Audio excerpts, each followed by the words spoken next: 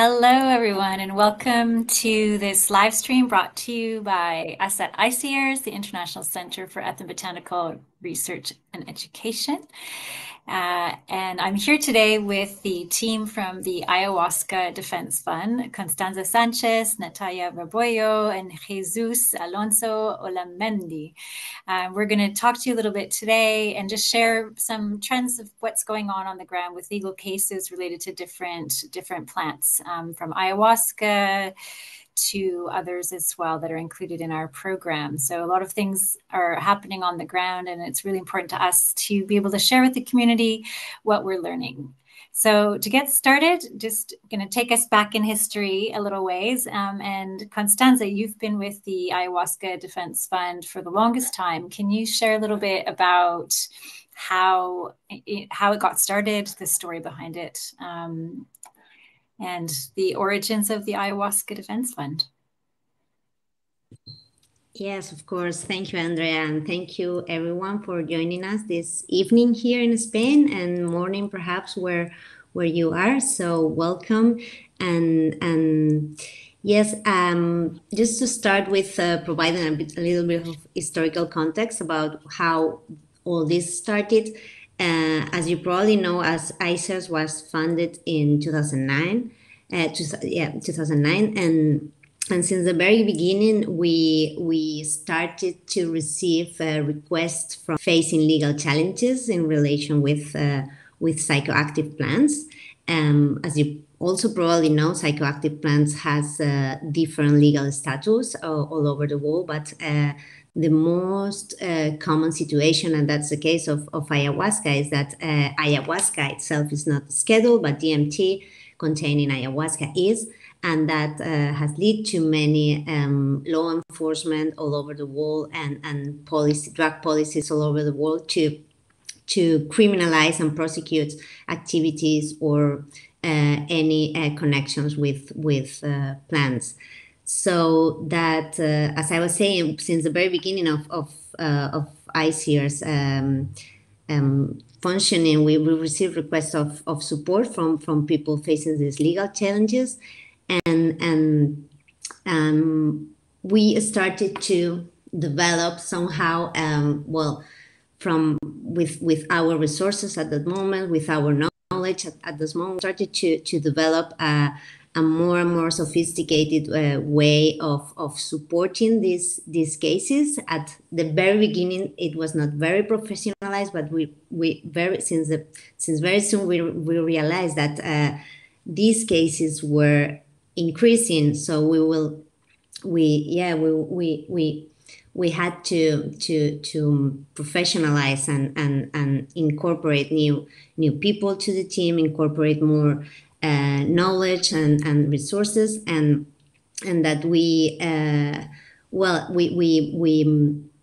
had a very important case in Chile, and even Benjamin de Lunen and Jose Carlos Bozo, our executive director and scientific director at ICEERS, they traveled to Chile. They attended the cases. Jose Carlos provided expert witness testimony in court, and that ended up in a very good result for the people involved. And even Benjamin produced a documentary on that case. It's called Ayahuasca Reframe, that you can find in our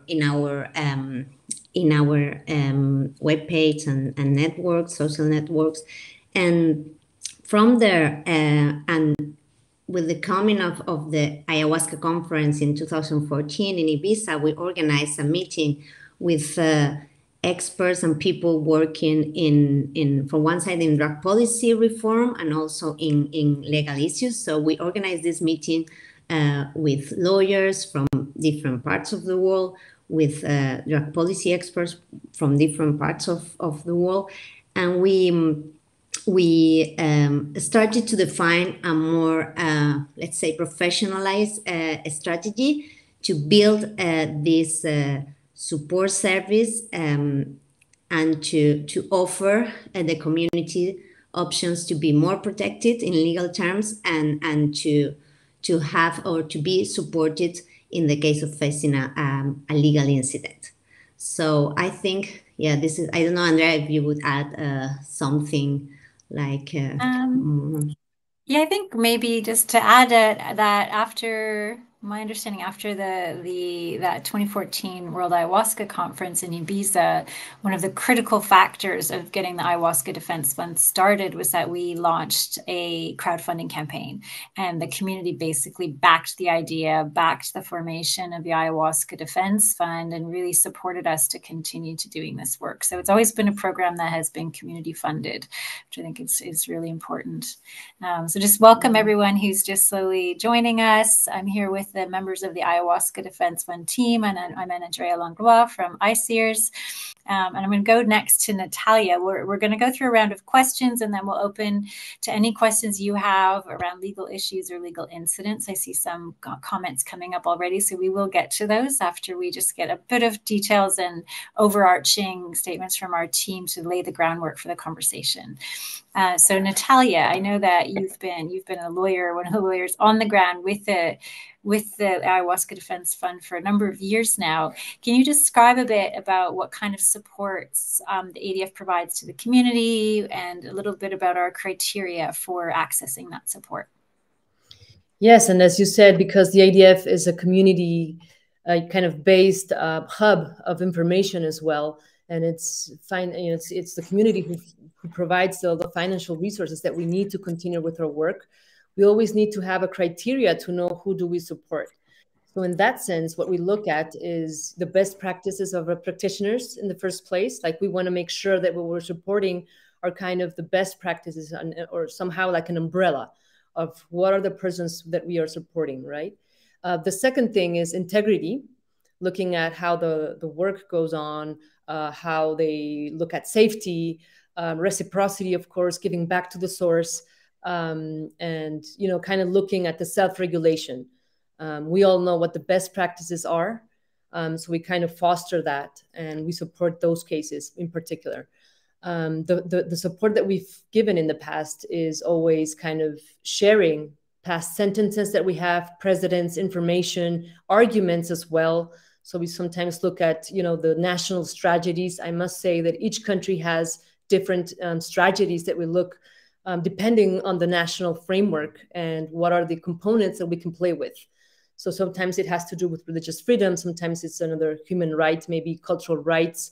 If it's an indigenous person, we look at indigenous rights, and so on and so forth.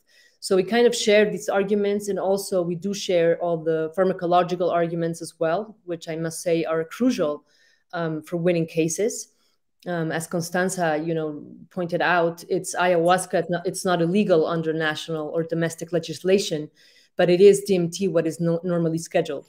So we kind of look at making a difference between the DMT that it's in the vegetal world and the DMT that is scheduled, versus the scheduling of ayahuasca. As we know, some countries have actually scheduled ayahuasca as a vegetal substance. So we share all this information, and sometimes, especially Constanza and Boso, have gone to court as experts in doing some reports on these issues, the legal part and the scientific aspect of ayahuasca.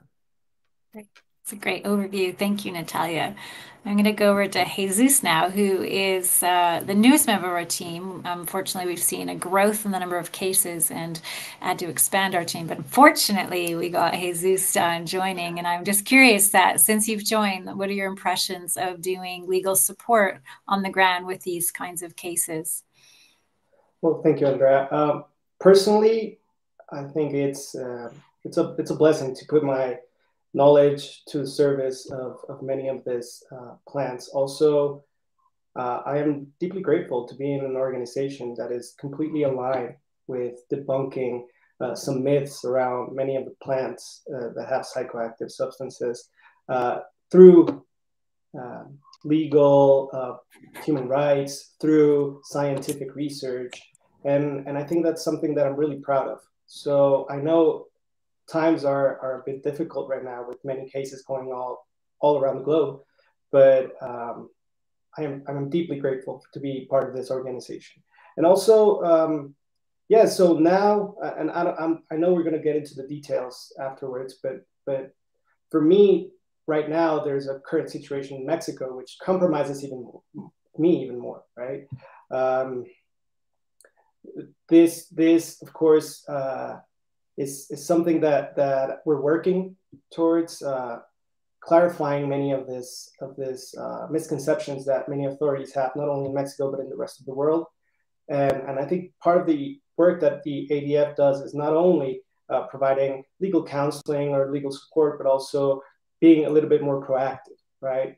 Having more proactive strategies in order to prevent any legal challenges that people who facilitate many of these medicines could face. So yeah, for me, it's an honor. Thank you, Jesus. So, Natalia, I know we probably get this question often. We're called the Ayahuasca Defense Fund, but our work goes beyond that. Can you maybe speak to, what kinds of cases you see around different plant medicines? Yes, and this is also a thing that sometimes our community gets confused, as it's, the name is Ayahuasca Defense Fund. They tend to believe that we only defend cases related with ayahuasca, but as you said, it's wider, and it has to do with all plant medicines. But so of course, the first plant that gets caught in the nets is ayahuasca, and the second plant is coca leaf, then San Pedro, and mushrooms. So in that order.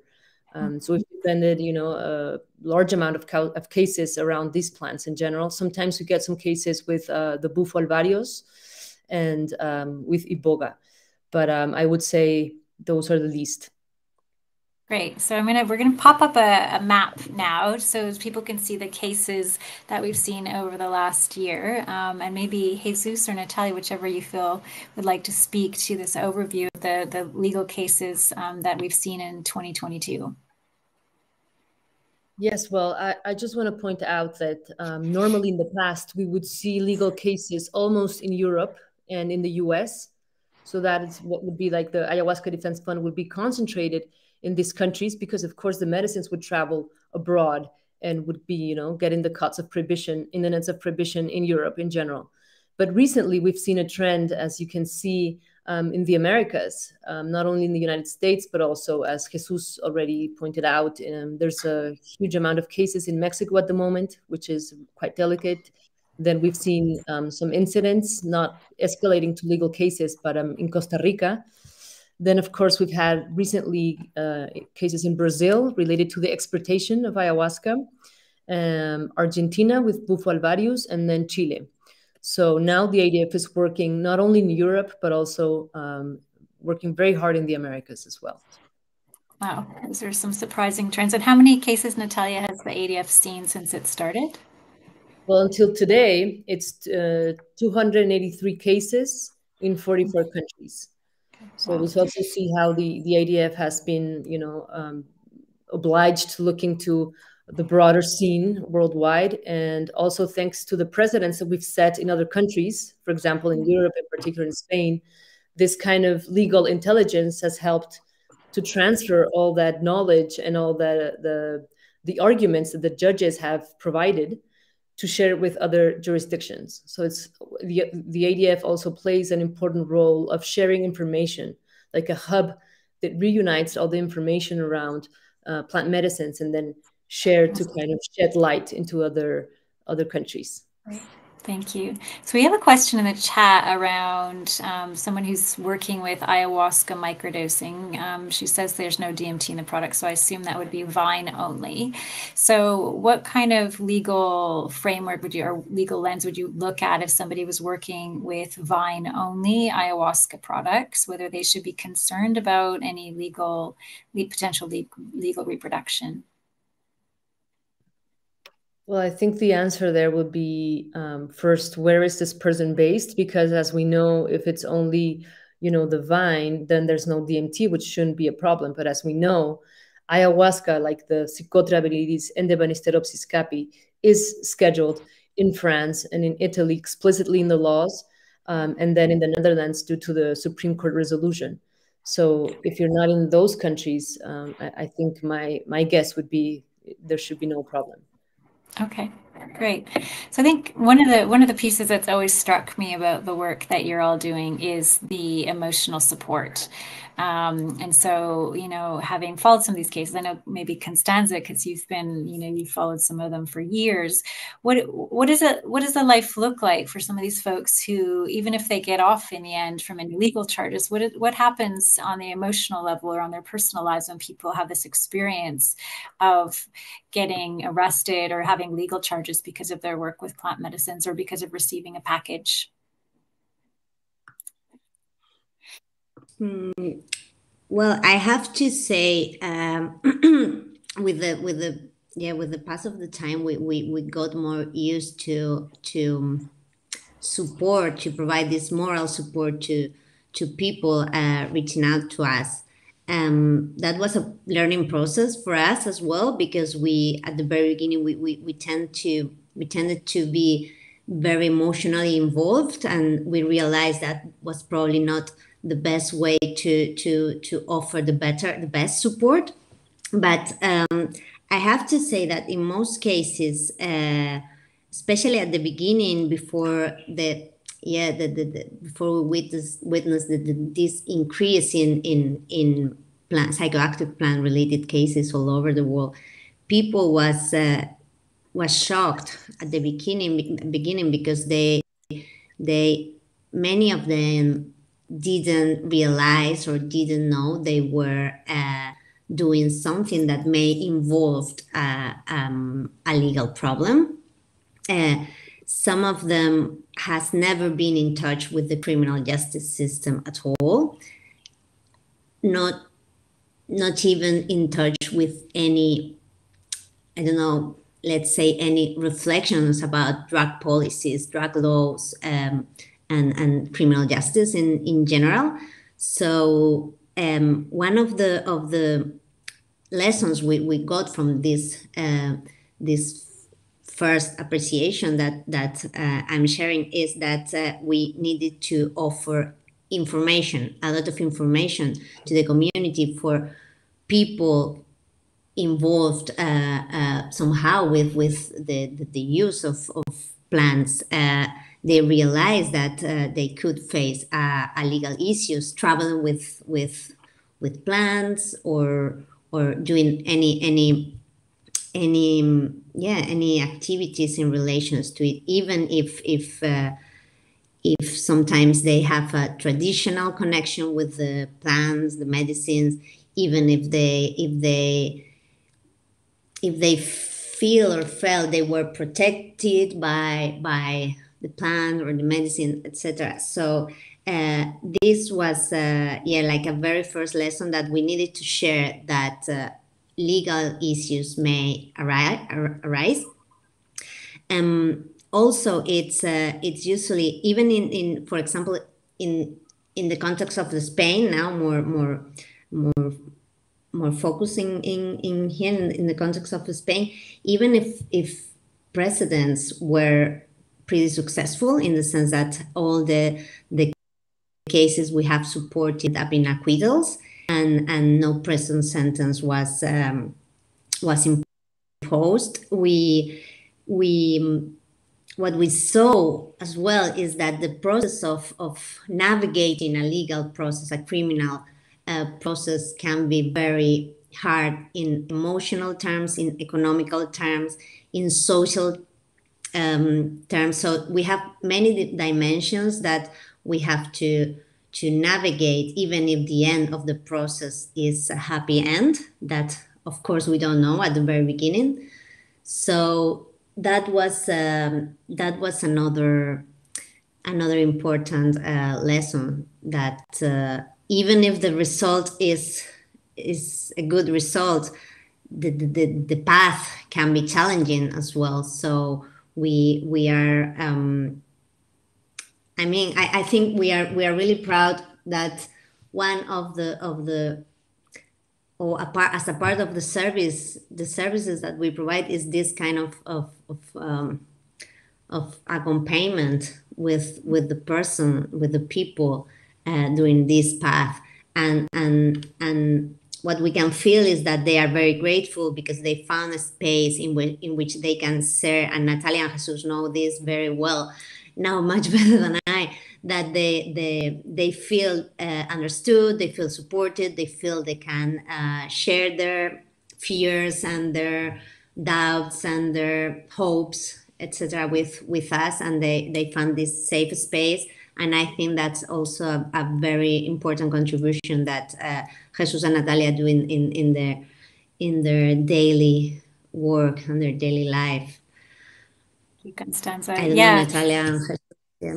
Yeah, Jesus and Natalia, do you want to add to that what it feels like to offer that support? And so I think just to make it quite clear, like our lawyers don't go into court for people. You know, we're really supporting, gathering evidence that connects the dots between different legal cases, sometimes helping people find legal representatives in their given country, and then offering this kind of accompaniment. So Jesus and Natalia, do you want to add to just what your experience has been just accompanying people through these legal processes? Yes, of course. Natalia, go ahead. Go ahead. No, so it's always difficult when facing criminal law, right? When facing a possibility of being in prison, especially because of one's beliefs or one's practices. So knowing that, it makes us do that extra effort of being comprehensive, being supportive, not only as lawyers, because usually lawyers can be a bit cold, right? But also understanding that this practice is part of many people's beliefs, many people's ways of healing. So taking that into account, we have to be even more supportive, right?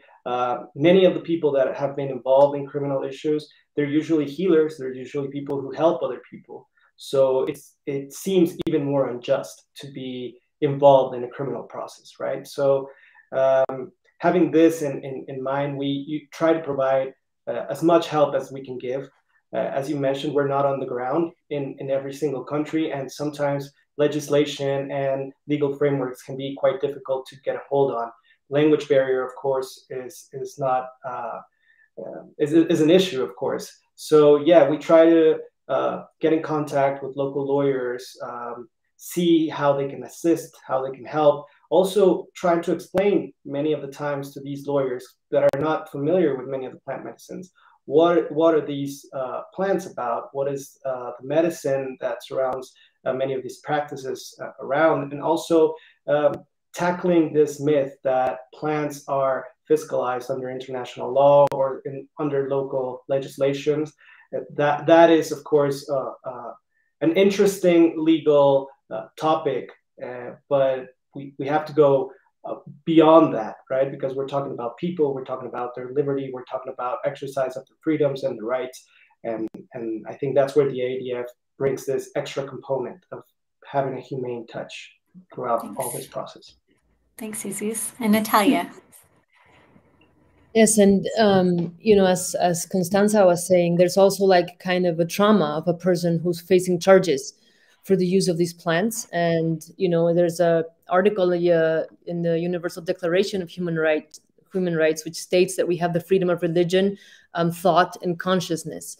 So there's also the religious aspect of all of this. As we all probably know, there are a lot of religions that have been recognized at the international level and in national legislations as well, and then they're being arbitrarily considered as sects. So this profoundly violates this freedom of religion. So just it's not only the individual trauma, of course, of all of a sudden you're just in a criminal process, which is quite hard financially, emotionally, and all the family might get an impact on that. But also there's a huge violation to the freedom of religion, thought, and consciousness. So it's quite hard, just the idea walks hand by hand also with the aspect of kind of protecting the human rights that involve the use of these plants. Great. That segues well to one of the questions. Can I add something to that? Yeah, just came to my mind that I agree with Jesus and Natalia that one of the learnings that we got during this process of ADF was that we were not facing just let's say, just a drug case or a criminal case, but it was more, I mean, it was the dimension of the issues we were dealing with were related to many, in many ways, with human rights. And especially with the sector of human rights, that is economic, social, and cultural rights. And just to bring an example to you, the coca leaf cases that we face, many, I would say, like, I don't know, 90% of them are happens here in Spain, and they involved people from the Andean communities, but living in Spain, and they want to continue their social use of coca leaf, and in many cases they bring the plant with them, because yeah, many times they don't even conceive that this is a prohibited plant or a prohibited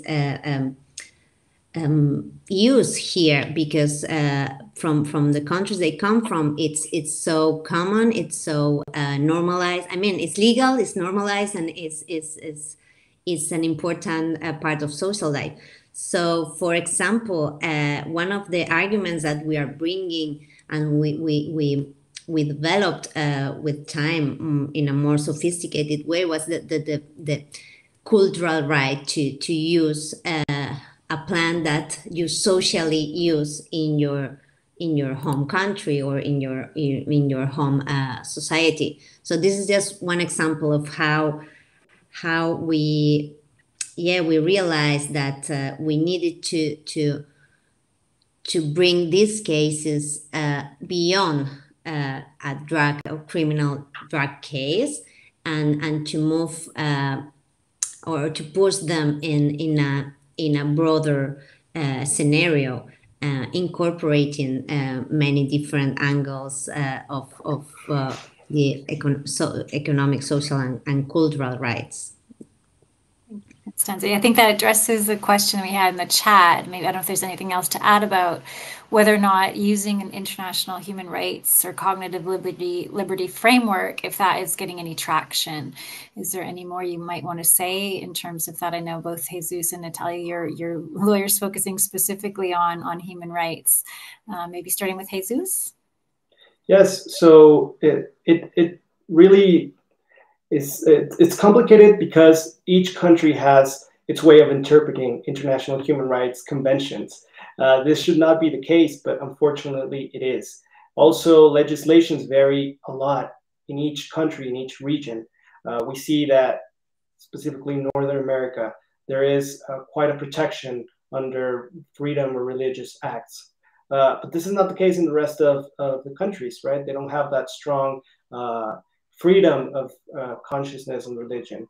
And so even though the international framework is usually approved by many of the states, they do differ in how they interpret them locally. And that is a challenge. Even though internationally there is an interpretation and there is an understanding of how these rights are protected and how they're developed, locally is where we face strong challenges. Right, this margin of appreciation that the European Human Rights Court applies, well, it is in a sense an issue when discussing or when facing legal challenges locally. So, yeah, I think that would be one part of the problem of the international conventions applying it locally.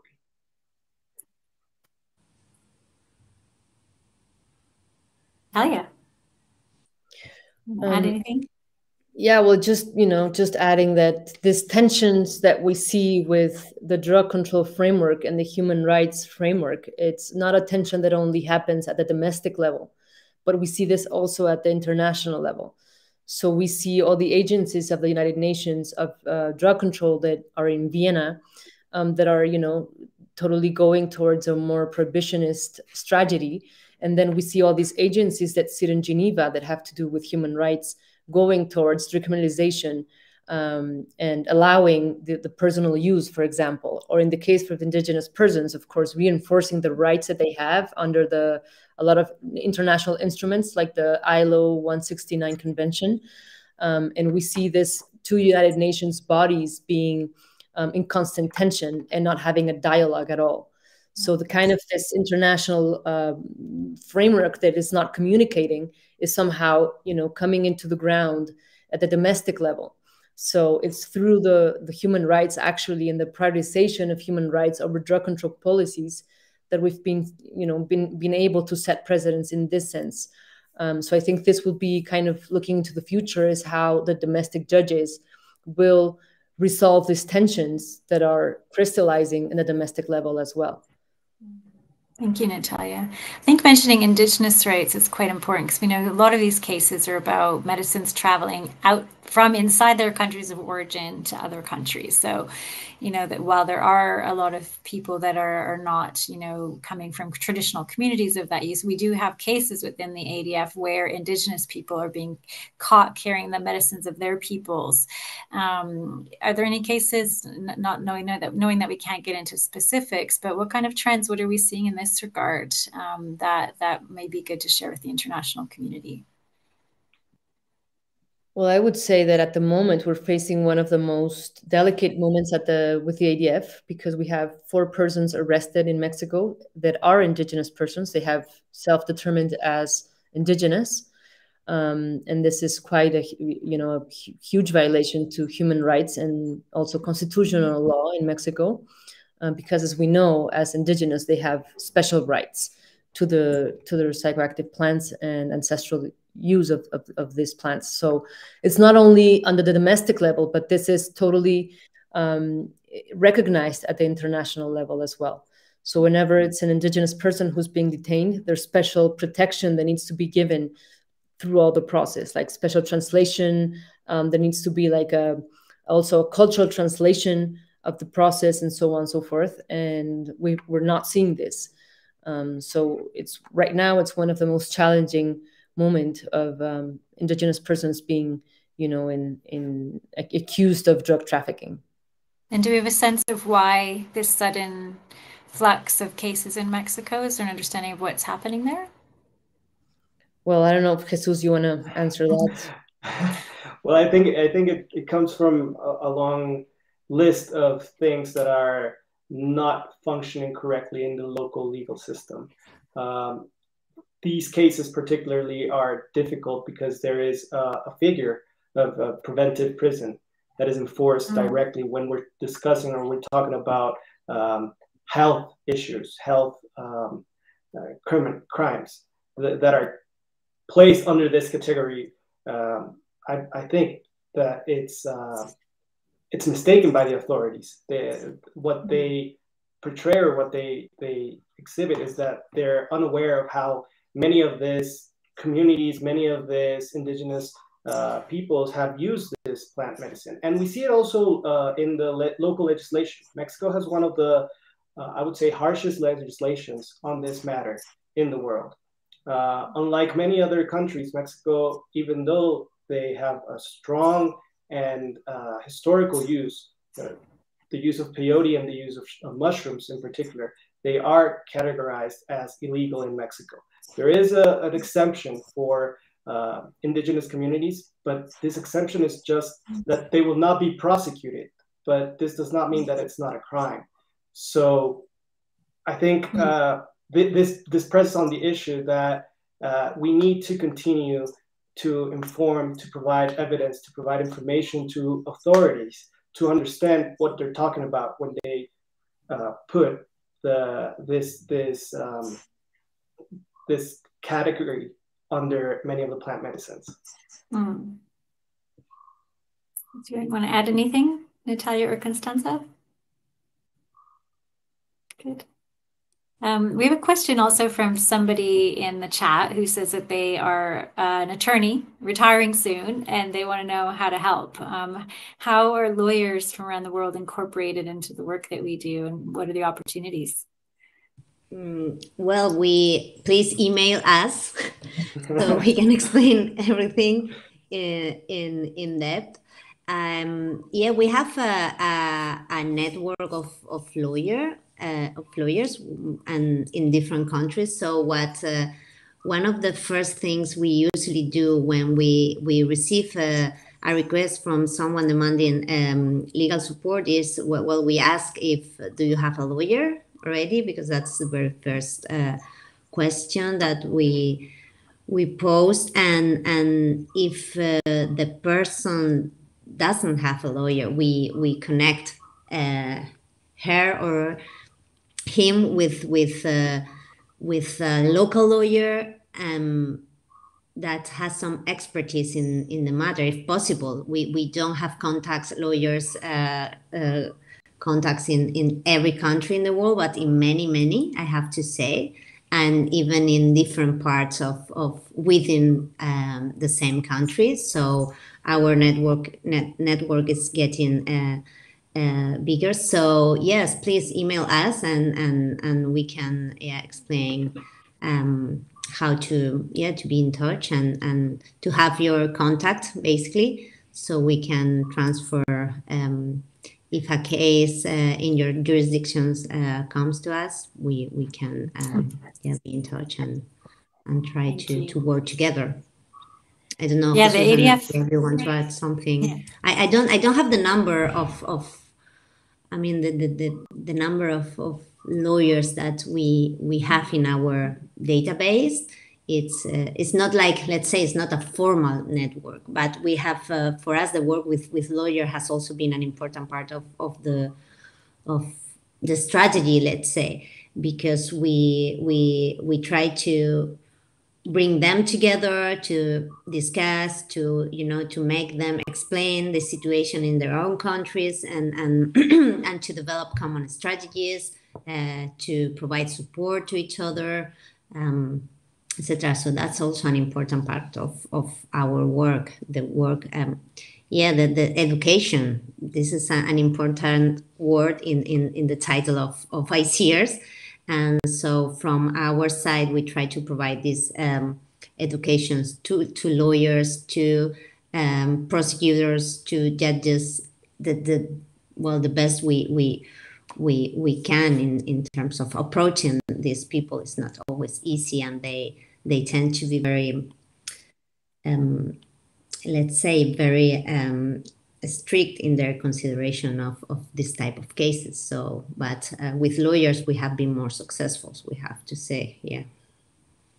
Thank you, Constanza. And I think, it's this project is really, it's a community effort. It's taken a lot of different lawyers who work with us, people who spread the word, and also it's been through community funding that we've been able to do this. We've done 2 successful crowdfunders, but just spreading the word. Often the people who are facing legal challenges, they might have to be paying legal costs, they might not be able to have their own livelihood. So it's not, we don't ask people for a fee. And so if you can, or if you know anyone who can, to actually financially support the ADF, a monthly donation is a great way to go. And then we can just really continue the work and continue supporting folks. And then your community of practitioners knows that we're there for them if they have any troubles. So I think, really finding a way to donate if you can is a great way to support the program. Which leads me to another question. If somebody knows somebody who suddenly finds themselves in a legal situation, what should they do? What's the first step that's most important that people do if they find themselves, let's go to the package situation, because I think it's much more common that people have a package intercepted of medicine or receiving a package. What does that look like for people when that happens? And what can they do? Well, I think the first step is first knowing what is the legal framework in your country. Like, the best way to attend a legal case is preventing one, for sure. So I think just being mindful that it is not maybe safe. It might be legal, but still not very safe. So I would just invite everyone to know and educate themselves first on, is it legal? Why? Is it illegal? Then why? So just attending the whys, and just knowing the legislation is something that can really help with the legal harm reduction. And then, of course, the second step is always sending an email to law@iceers.org, where we can actually connect to some lawyers that have know about all these incidents, and they do have a lot of experience in the past. They literally know the arguments already, so we don't want to lose time. So at the beginning, like the first hours of a person being arrested, for example, are crucial. The judge normally has, depending where, but normally up until 48 hours to determine if there's elements to consider there's a felony. So I think these first hours are crucial. So normally, as Constanza said, we do have a database of national lawyers who we've worked with in the past. So it's touching base with us. It could be even before, and we can just give the contact of our lawyer before anything happens. But just as Constanza also mentioned, education is the first element to a legal case, and then of course just we are always there to help and to kind of provide all the expertise that we have in the field. What happens when people are traveling with medicine or making that choice? What kind of cases do we see that involve flights and traveling with medicine or borders? So maybe you want to speak to that question. Yes, so unfortunately, we've seen an increased number of people being detained or arrested in borders, particularly airports, bringing their medicines. And usually this is because some of the samples that the authorities use are not completely precise. So sometimes we've seen cases where people bring, for instance, peyote, and the results from customs turns out to be MDMA, right? So this is of course not precise, and that can lead to investigations, to imprisonment. And so we, for once, talk to authorities to help them create a more precise way to measure many of the substances. Also, be in contact with authorities to let them know that many of these substances are not scheduled, they're not fiscalized, and finally, just be the person who brings this. I think they have to be mindful that it's a possibility that they can get into trouble because of this. Fortunately, many of the cases just last until the investigation. We usually don't see them go above or beyond that, but we have recently seen more cases where this has not happened, where we've seen people being arrested. So just be mindful of that. We do have a question. I'm not sure if we have the answer to it. Out of the, I think it's 283 or 4 cases we've seen over the last number of years, do we have, exact statistics on how many of those resulted in acquittals and how many resulted in convictions? Yes. Well, first of all, I just want to, point out that out of the 283 cases that we've supported, it's also kind of legal challenges, because sometimes, as I said, like the first hours are super important to determine if there's a felony or not.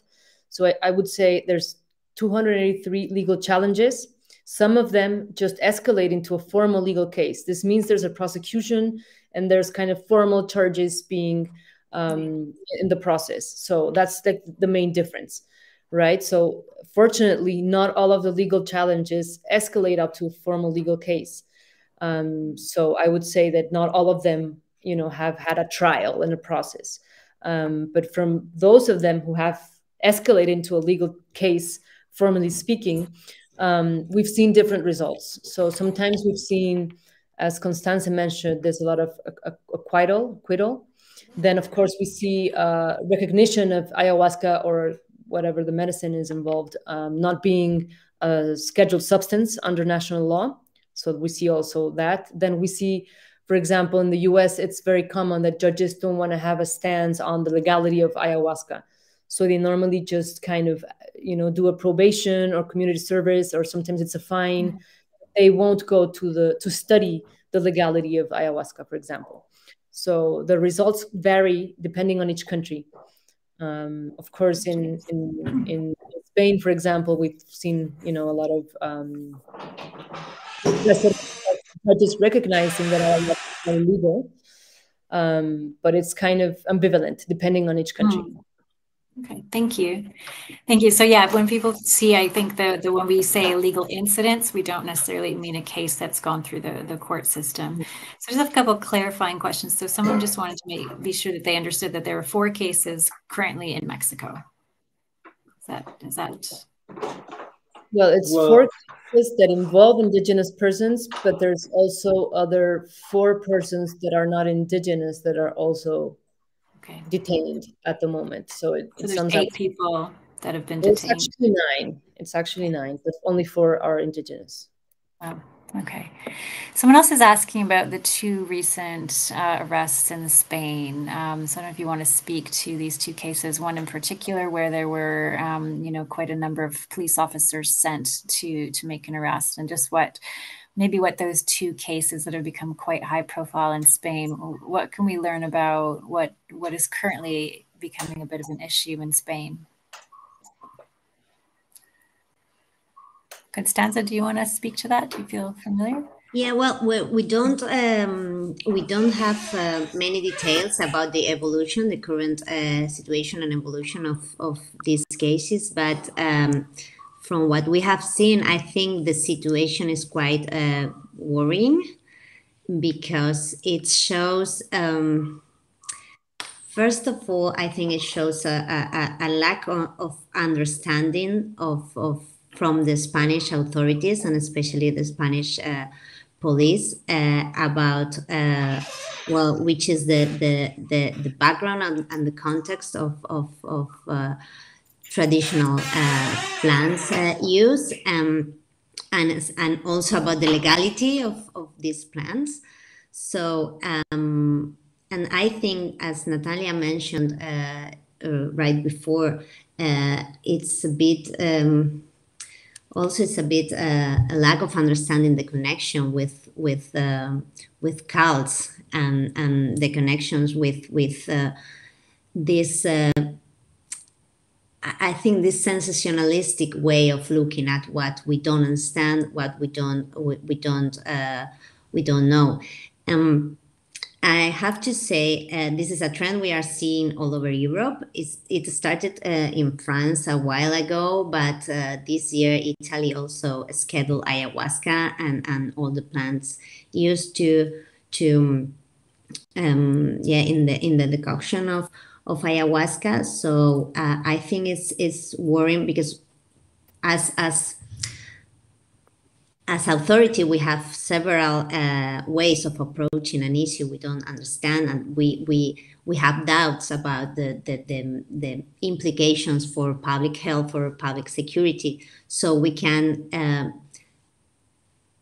opt for establishing a dialogue with the people involved, and try to learn about the phenomenon, and try to focus on risk reduction, and to focus on how can we approach from a political framework, from a legal framework, from a social framework, a response as a community to what we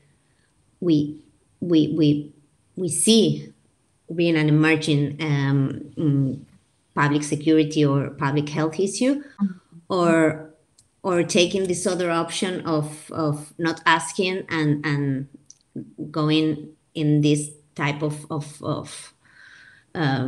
sensationalistic rights, where from my point of view, and perhaps this is something shared from also by you, it's very disproportionate. So no matter what the end of the conclusion of these cases, the way of acting was very disproportionate, and I have to say this is very common in many drug cases. So it shows like that we need to learn a lot as society, as community. We need to learn a lot on how to, what type of response we provide to our things that happens in our communities. Thank you, Constanza.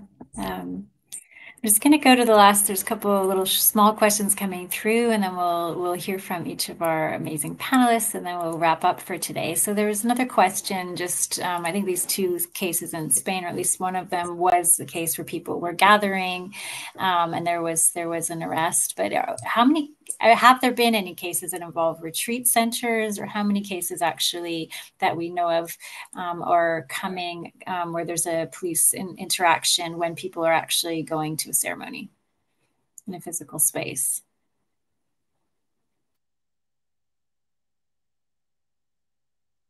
Do you have a sense of that? Maybe Natalia? Yes, well, we've seen normally what the main incidents that we've supported have to do, as we said, with the importation. It's a person traveling with the medicine into the airport, then it's being tested, and then there's prosecution or not. Then there's the option of another person receiving a package home, and then it's sometimes a controlled delivery of the package with the police. And then, of course, we've seen this new situation where ceremonies are being somehow getting caught in the prohibitionist approach. So this is one of the parts which I think it's more delicate, of course, because it's as the persons who are there are also practicing the freedom of religion. And then this talks about how states are also implementing a more prohibitionist approach rather than just focusing on the plant medicines. They're also looking into this sect argument. So this is one of the most delicate things that we've also seen in the ADF. So this is why we were also, we started saying that the ADF is at the moment facing one of the most challenging episodes of our program, due to the need of just having an approach to each situation, which needs to be approached in a different way. So I just also want to just say to kind of finish that the ADF would kind of always worked towards the legal cases, but we've also started with a proactive approach. Let's not wait to a legal incident to happen. So let's work beforehand. So this is, we've done a lot of efforts in different countries in kind of gathering the community, having a lawyer in charge, helping the lawyer to understand the arguments, the scientific aspect, sharing all the sentences and precedents that we've said in the past, and so on and so forth. So I think that also is a lesson to us, and it should be for our community, is to start a proactive work before something happens. And this is something that we cannot do by ourselves at the ADF, but we also need to work hand by hand with the community. So this is also kind of an invitation to all our facilitators and the community in each country to get together. And we're more than happy to educate the lawyers as well, and kind of form a national organism that can actually start educating the authorities as well. So this is a calling to also work internationally, locally, and globally to face the situation, because that would also make that the ADF can actually work proactively more easily than just attending legal incidents. Great. Yeah, and I think there's a team within ICEERS that does work with practitioners on the ground in several countries. So I think we know it's such a jurisdictional, regional focus. Everything is different where everybody is, and speaking with each other and working with your community is really important. So before we close, I just want to hear from each of you. Those who know me know I love thinking about a brighter future. And so I'm just curious if you had, one desire for the year that is coming, or the work ahead for this legal work, what would that be? How could you envision things looking differently? And I'll start with Constanza. Well, I think as Natalia, as Natalia said, that we probably will need to focus on, or put more energy on the proactive strategies, especially when developments like the one happening in Italy, or now in Spain with all these raids, or also France. So we need to focus on proactive and educational and risk reduction strategies, and to deepen the dialogue with authorities. And this is of course, I don't know, but perhaps I was just an idea that came to my mind. We were